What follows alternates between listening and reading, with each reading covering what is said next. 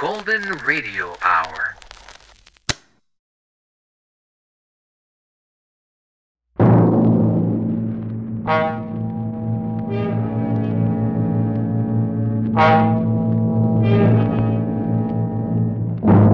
Worried about the price of butter and eggs? Fed up with a housing shortage? Want to get away from it all? CBS offers you Escape.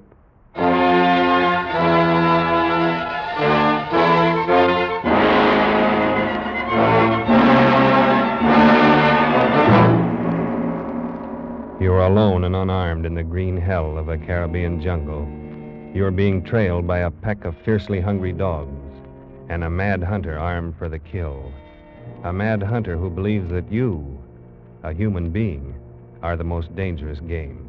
The Columbia Broadcasting System and its affiliated stations present Escape, produced by William N. Robeson and directed tonight by Richard Sanville. Escape, carefully planned to free you from the four walls of today, free you for a half hour of high adventure.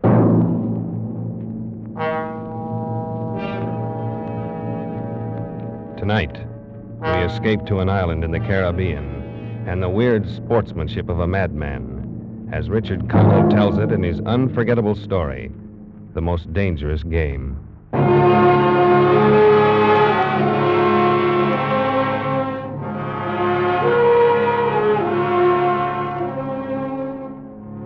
My name is Rainsford. You may have heard of me. I make my living hunting big game for many of the major museums of the world, guiding parties of sportsmen on safari in Africa, Tibet, and South America. Perhaps you've had occasion to run across some of my books. But even if you have, there's one incident you won't find described in them. The full story of my most terrible hunt.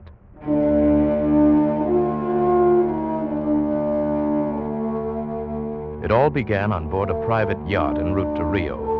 Whitney, my host, and I were smoking our pipes on deck, lounging back in steamer chairs, enjoying the sensuous drowsiness of the warm night. Good dinner, eh? Excellent. Afraid I ate too much, though.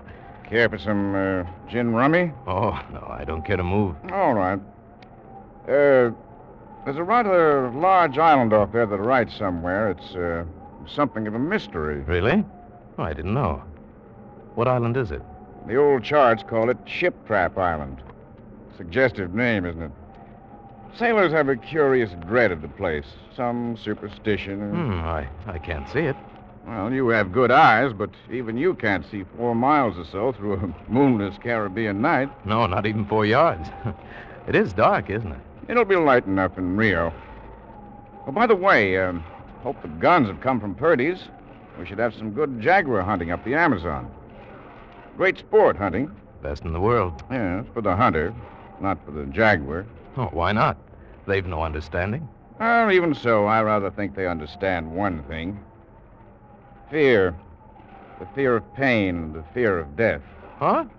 Oh, rot, Whitney. Who cares how the jaguar feels? Well, perhaps the jaguar does. Oh, you're a big game hunter, not a philosopher.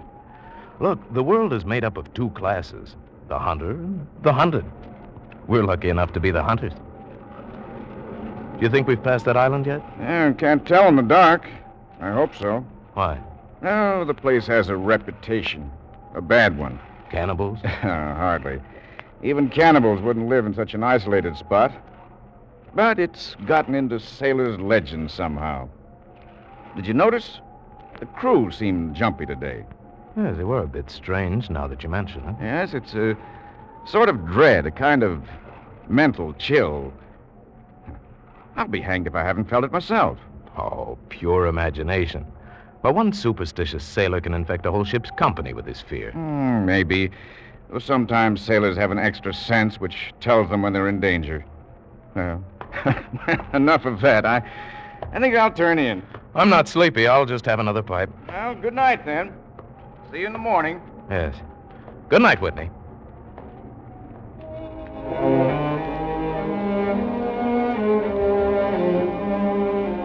It was very dark. So dark I could have slept without closing my eyes. The night would have been my eyelids. I puffed at my pipe, got drowsy, Then I was wide awake. A gun out there in the water, a gun. I sprang to the rail, strained my eyes in the direction of those shots, but I couldn't see a thing. I leaped up on the rail to get better elevation, and my pipe, striking a rope, was knocked out of my mouth. I lunged for it, and tight fingers closed around my heart as I realized I'd reached too far and lost my balance.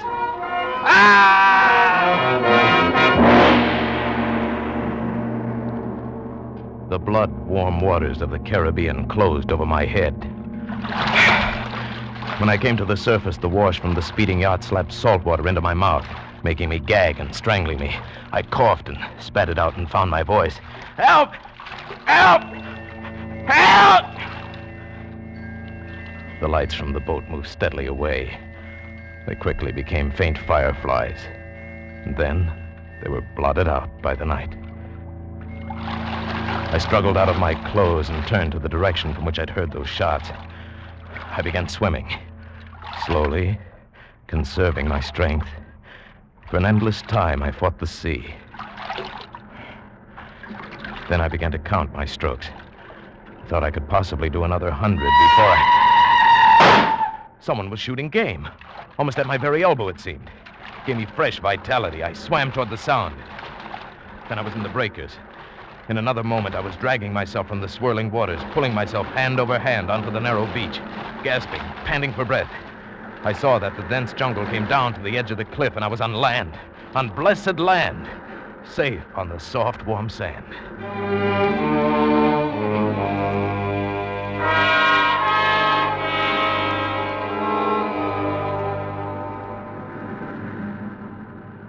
I awoke late in the afternoon, a sharp hunger picking at me. As I slowly came to my feet, I saw, not far from where I'd been lying, signs of a terrible struggle in the underbrush that sloped so sharply to the beach. Some wounded thing, evidently a large animal, had thrashed about there in its death fight. And almost at my feet was a small glittering object, an empty cartridge from a .22. That was odd. The hunter had had his nerve to tackle a large brute with so small a gun. I examined the ground closely and found what I'd hoped for. The print of hunting boots. They pointed up toward a recess in the cliff, and I hurried quickly after them, for night was beginning to settle on the island.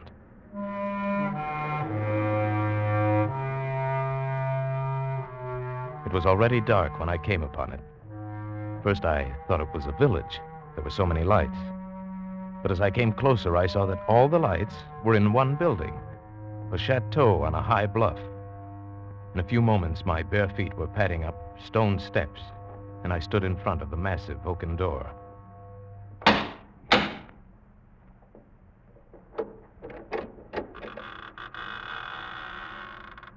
Good evening. Oh, please don't be alarmed. There's no need for that gun. I'm no robber.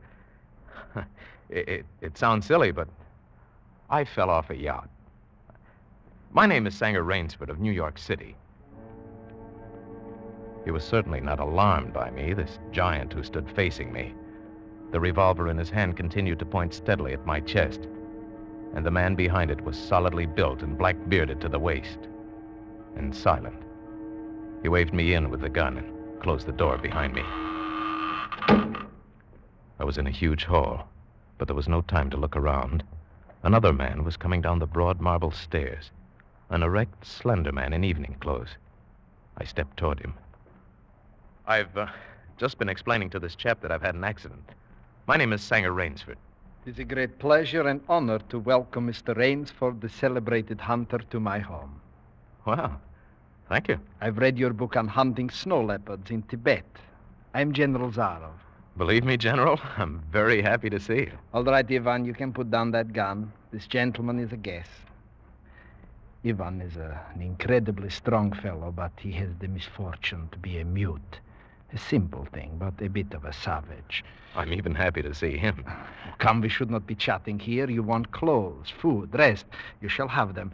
This is a most restful spot. I can't tell you how grateful I am. It is my pleasure. Follow Ivan, if you please, Mr. Rainsford. I was about to have my dinner, but it can wait. I think my clothes will fit you.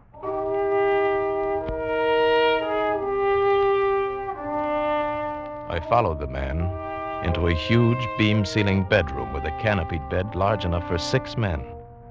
Ivan silently laid out an evening suit, and as I put it on, I noticed that it came from a London tailor.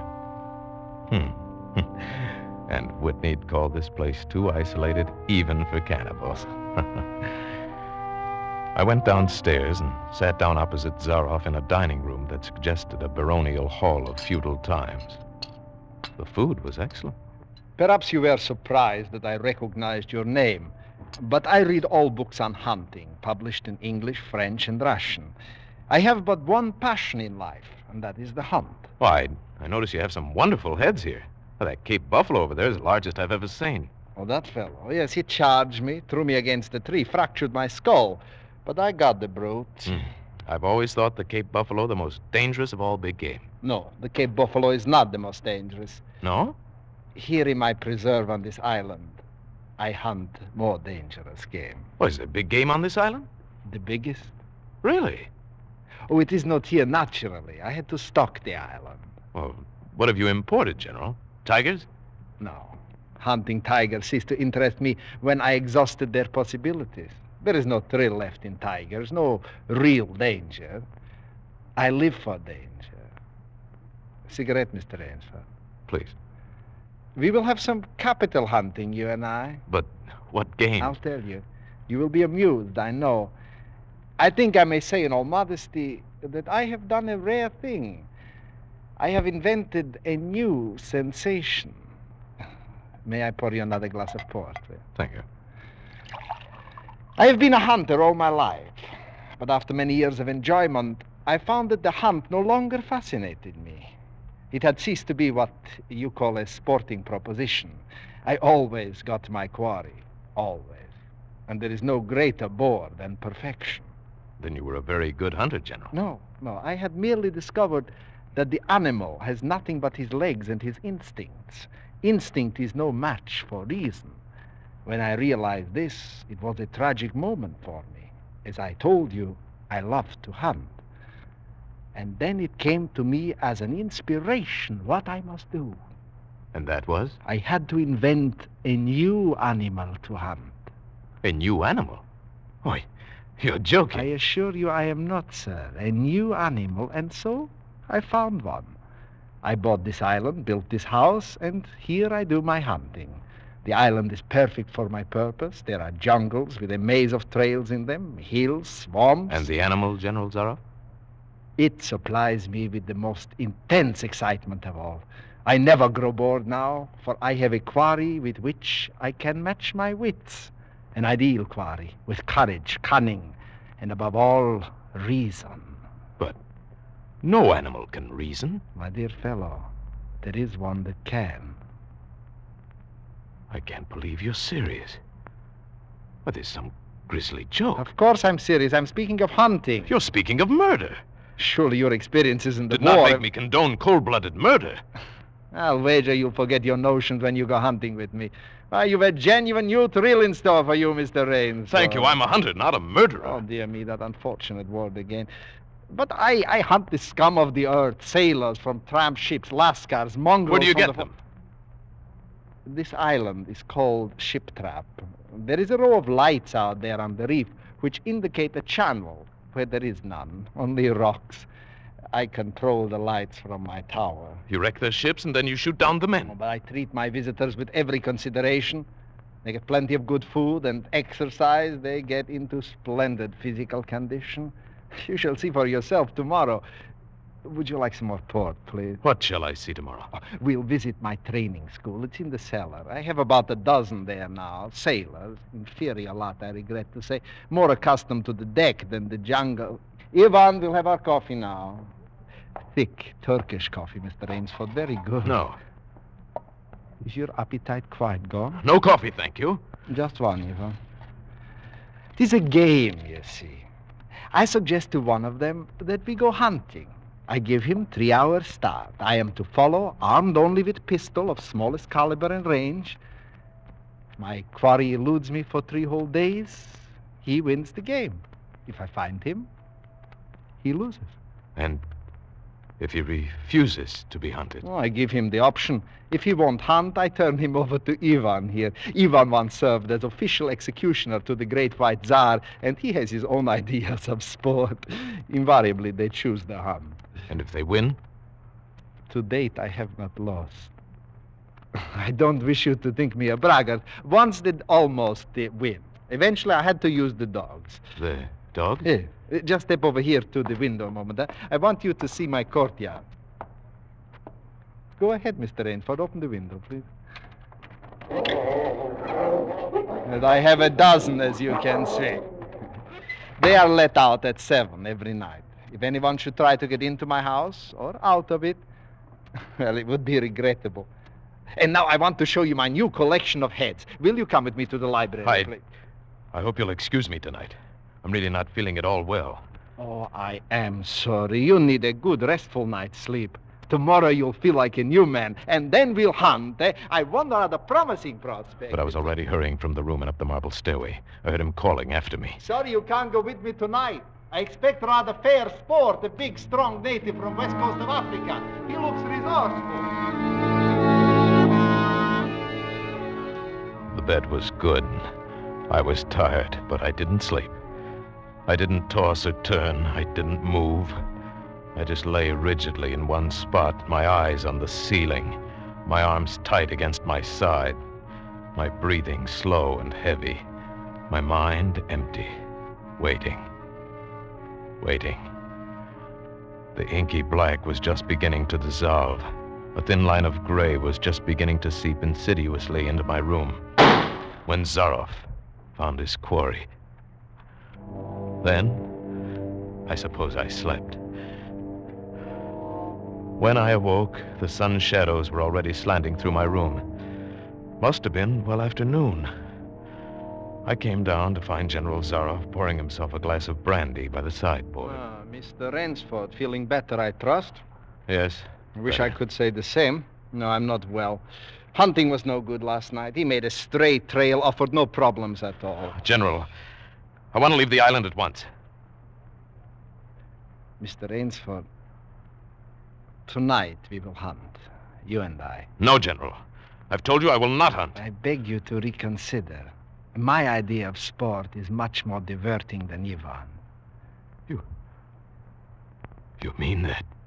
Yes, you and I. It's really an inspiration. A foeman worthy of my steel at last. Oh, you'll find this game worth playing, Rainsford. Your brain against mine. Your woodcraft against mine. Your strength and stamina against mine. Outdoor chess. And the stake is not without value, eh? And if I win? If I do not find you by midnight of the third day, then I'm defeated. My sloop will place you on the mainland near a town. Oh, you can trust me. I give you my word as a gentleman and as a sportsman. Of course, you in turn must agree to say nothing of your visit here. I'll agree to say nothing of the kind. Well, in that case, well, why discuss it now? 3 days from now, we can chat about it over a bottle of Veuve Clicquot. Unless... And now listen, Rainsford. Ivan will supply you with hunting clothes, food, and knife. I suggest you wear moccasins. They leave a poorer trail. I suggest, too, you avoid the big swamp in the southeast corner of the island. There's quicksand there. And now you'll want to start, no doubt. I shall not follow until dusk. Hunting at night is so much more exciting than by day, don't you think, Mr. Rainsford? Good hunting.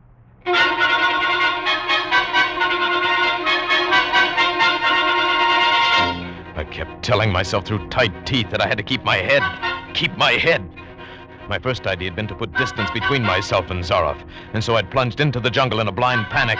Before long, I shook it off and stopped. Straight flight was futile. It would only bring me out to the sea. Then I hit upon the idea of giving him a trail to follow. I would begin our dangerous game by playing the fox. For more than 2 hours, I went through the trackless wilderness, executing a series of intricate loops, doubling again and again on my trail. Night found me leg-weary, with hands and face lashed by the branches. I needed rest badly, and having played the fox, I decided now to play the cat. I climbed into the crotch of a huge tree.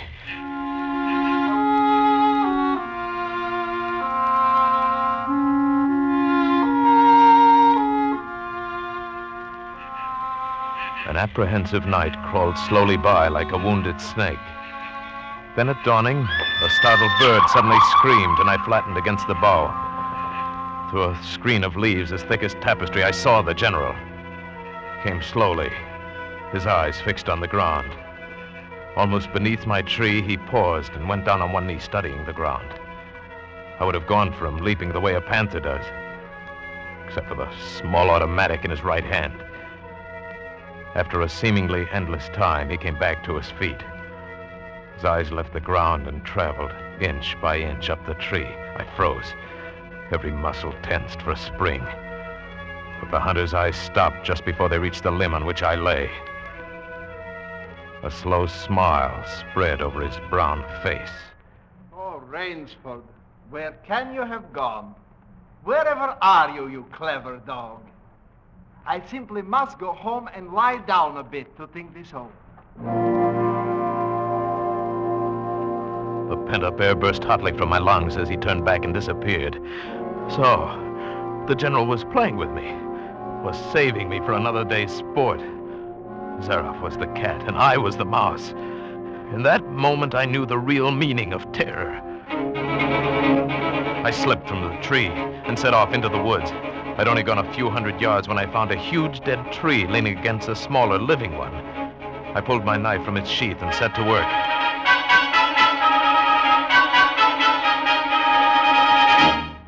When the job was finished, I threw myself down behind a log 100 feet away.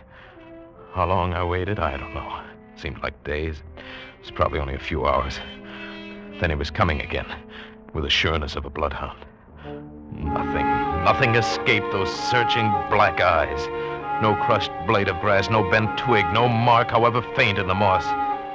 He was so intent on his stalking, he was upon the thing before he saw it, his foot touching the protruding branch that was the trigger. The dead tree, delicately adjusted to rest on the cut living one, crashed heavily to the earth. And I waited yet another moment, not daring to look up and see if it really had done its work. Rainsford, if you're within the sound of my voice, let me congratulate you. There aren't many men who know how to make a melee man-catcher. I am a lucky man, Rainsford. My reflexes are still good. Did you see me spring back even while it was falling? Rainsford, can you hear me? You are proving interesting. I'm going back now to have my wound dressed. Don't be alarmed. It's only a slight one. I shall be back. I shall be back.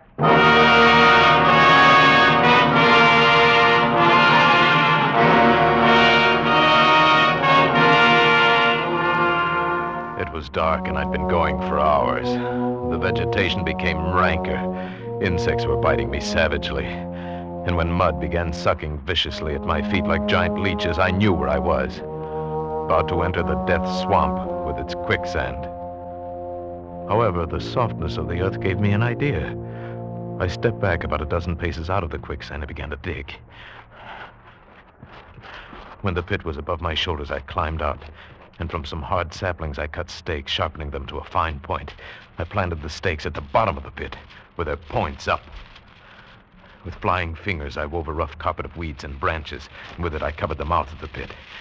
Then, wet with sweat and aching with tiredness, I crouched behind the stump of a lightning-blasted tree. I heard the padding sound of feet on the soft earth. I knew he was coming. The night wind brought me the perfume of the general's black cigarette. Although I could see nothing, it seemed to me that he was coming with unusual swiftness, that he was not feeling his way along foot by foot. In one brief moment, I lived an entire year. Then I heard the sharp crackle of breaking branches as the cover of the pit gave way. Ah, you've done well, Rainsford. Very well. Where did you get the time? Your Burmese tiger pit has claimed one of my best dogs. And so you score again. I must see what you can do now against my whole pack. He went away again, but I just lay there in the swamp that night. At daybreak, I was awakened by a distant sound, faint and wavering, the baying of a pack of hounds. I went up into a tree. Down a watercourse, not a quarter of a mile away, I could see the bush moving. I strained my eyes and saw the lean figure of General Zaroff. Just ahead of him, I made out the gigantic Ivan, holding the pack in leash. I prepared for the native trick I've learned in Uganda. I slipped from the tree, caught hold of a springy young sapling, and to it fastened my knife, its blade pointing down the trail. With a bit of wild grapevine, I tied back the sapling and ran for my life. The hounds hit the fresh scent and raised their voices, and I knew how an animal at bay must feel. Even as I ran, the clamor of the hounds suddenly ceased, and with it my heart stopped. For that meant they'd reached the knife. I climbed excitedly up a tree and looked back, and hope died in my brain. The general was still on his feet. Ivan, however, was not. The knife, driven by the recoil of the springing tree, had done its work. Then the dogs took up the cry again, and I was on the ground once more. Nerve! Nerve! I panted the words over and over as I fled headlong. A blue gap showed through the trees dead ahead. I forced myself up on towards the gap and reached the sea. It lay 20 feet below me, rumbling and hissing. I stood a moment, poised over the edge. I heard the hounds. I knew it was the end. Then I leaped far out into the water.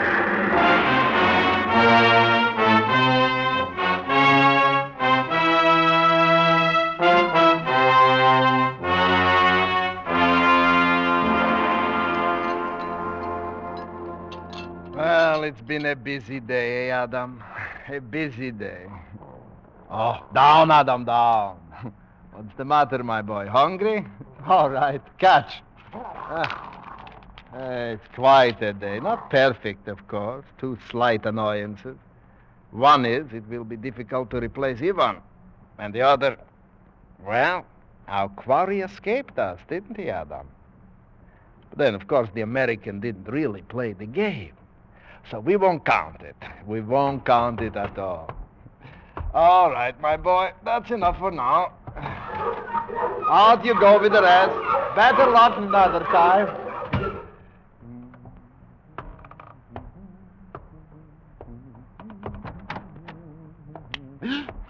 Rainsford, Good evening, General. how did you get here?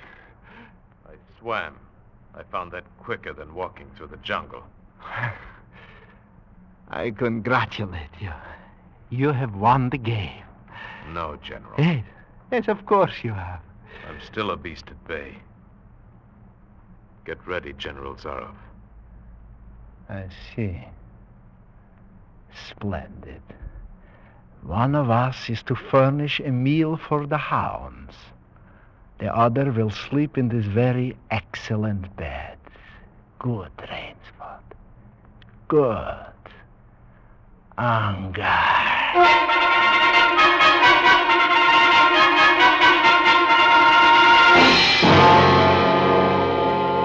Huh? The General was right. Never before in my life had I slept in a better bed.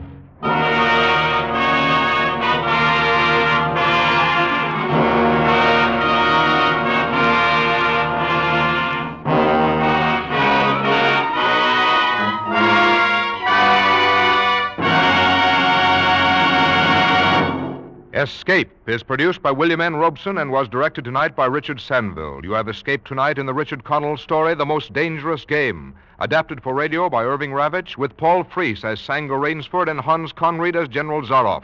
The special musical score was conceived and conducted by Cy Feuer. Next week, You're sitting at the throttle of a speeding locomotive, screaming around the curves of a mountain gorge, racing against time with death at your shoulder. Next week, you're the engineer of the Yellow Mail.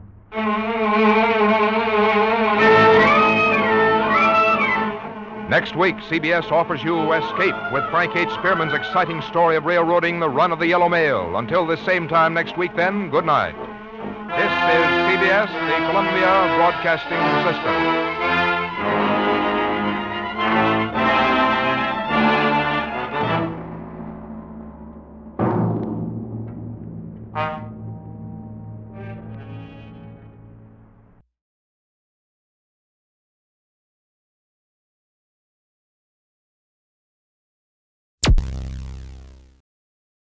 Thank you for listening. Please like and subscribe.